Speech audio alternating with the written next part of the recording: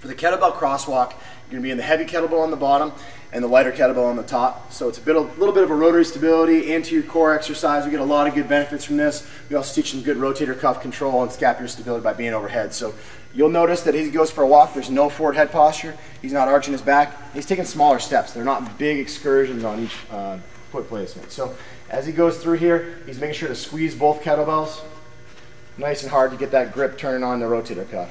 Okay. Notice no side bending, no arching in his lower back.